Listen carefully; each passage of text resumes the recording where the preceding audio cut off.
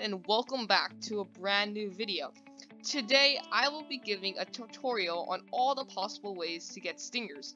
Now firstly, stingers have many uses. They can be used to craft gear such as the demon mask or guards like the Cobalt guard. Stingers are also used for attack buffs as they give 1.5 times attack and can be used to activate Supreme Star Amulet passive Star Sock.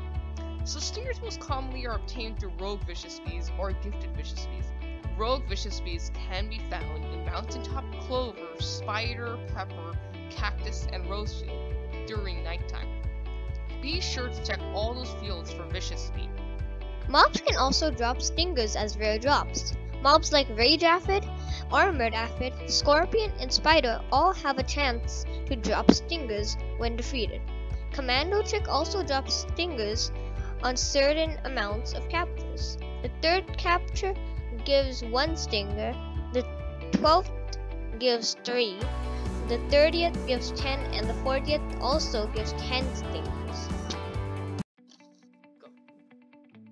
Stingers can be obtained from leaves, but only from cactus field leaves. Windshrine can also give you stingers. Donating ant passes or receiving specific badge rewards like battle, clover, spider, cactus, or rose can give stingers. Quests can reward stingers. Certain quests from Bee Bear, Black Bear, and Spirit Bear can reward stingers after completing them. Certain codes give stingers as well, like code Pasito100T and 1M likes.